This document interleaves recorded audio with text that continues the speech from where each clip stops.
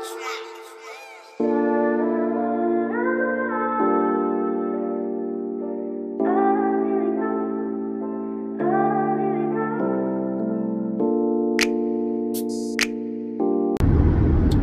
going on, y'all? Welcome back to my YouTube channel. Here to review, one of my favorite documentaries on the road while I'm driving. But one of my favorite documentaries, Dark Side of the Ring, season 3, and we're going around second episode. This one is with Nick Gage. So Nick Gage, new to me, but he ain't new to everybody. Definitely legend in the ring, seems like, but he's on more of the indie scene, and I don't know if that's an insult to him, but he has a big following, big cult following, big following. Let me don't use specific words and stuff, but he has a big following for those like real gruesome matches, and pretty much called death matches and stuff. So all that hardcore stuff you see on TV, they try to put up, that's I guess that's all behind either him or the matches that he usually gets into. And so this episode, so again, shout out this Dark Side of the Ring, the creators. They put me into something new that I didn't know about wrestling. But this episode put the stamp on, like, hey, this type of wrestling exists. This is the following, and this, that, and somebody like me that watches wrestling, and I was a fan real young, and then I kind of tapered off, and then I'm back into it. So I have like a little, I got history in knowing what's going on back in the day. I kind of just had a phase where I phased out or whatever, but hey, it's something I never even tapped into. So, but he's definitely a dude. Oh, look, man, this is right here, man. Ferrari. No, sorry, man. I didn't have to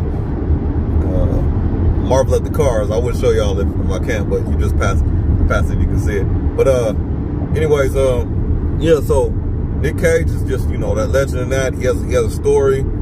He has a downfall. He has an uprising. He has his heights and lows.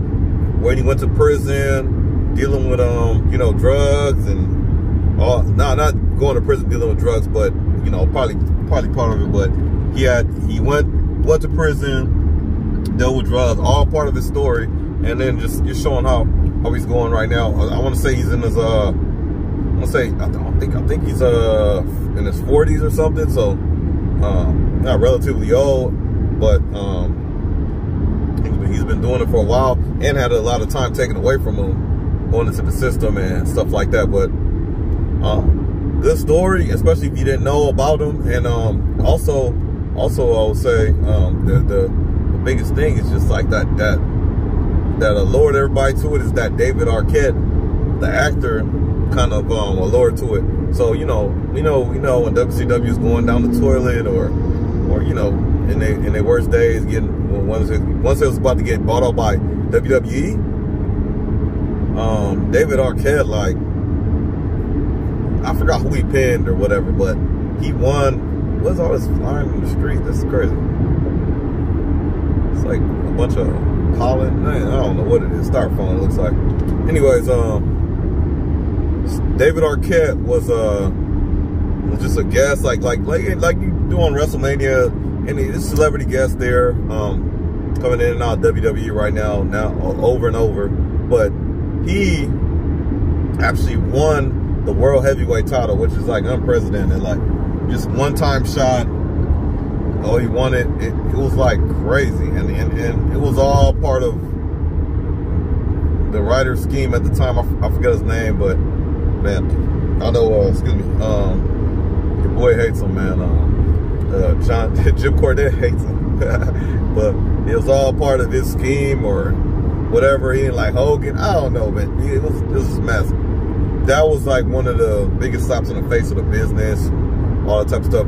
So Arquette took that as, I won't say Jim Cornette, Arquette took that as like, hey man, I don't want to be a joke as wrestling. I want to really do, but bro, you picked the wrong match to actually just figure out what you want to do. Like, so he figured, he said, I'm gonna go do the death match with Nick Cage. And it didn't take me about 10 minutes to realize Nick Cage is the real deal.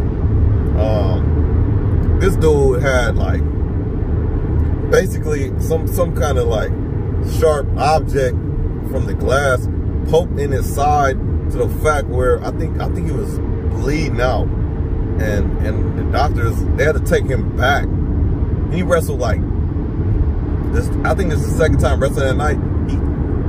The doctors had to take him back, and he's like, man, he cares so much about the fan. He was like, just walk me out there. I'm gonna go back up. So you can't go back out there. You bleeding to death. It's like, no, let me go back out there. No, bro, you can't go back out there. We'll just take me out there and act like you guys called it off or whatever. Like, no, you need to go to the hospital right now. So from their backyard little event, like I don't say little, like just disrespected, but from their backyard event, they like heloed that dude out of there, which means like helicopter, you know, that dude out of there, and man, that dude's lucky to be alive, man. He did a lot of close calls and all this type of stuff, but he got that following, man. It's an interesting story if you didn't know about it, and I think that's what's the beauty of this documentary. And we'll put it. I was like, man, this is one Nick Cage and David Arquette, and I was like, I'm not gonna care, but actually, you know, it was interesting to see it, like oh, different side of wrestling and stuff like that. So, shout out to them. Glad they still alive, man. Cause hey, look at the documentary. Like he almost David Arquette almost could have died in the ring, but it wasn't that bad. And he gave him chances like not to do it, but you know, you're gonna be stubborn and stuff.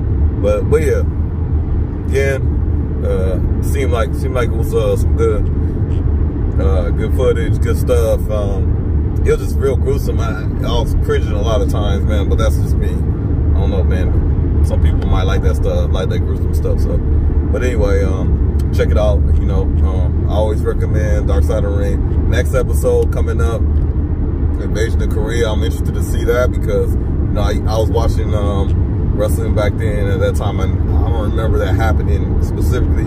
So to refresh my memory, or just to see something that I didn't see, would be great. But anyway, till I'll see y'all again, man. Happy birthday to my daughter, you know, Kayla, 18th birthday. I love you. Happy birthday. Love you. Till I'll see y'all again. On the D-Mac.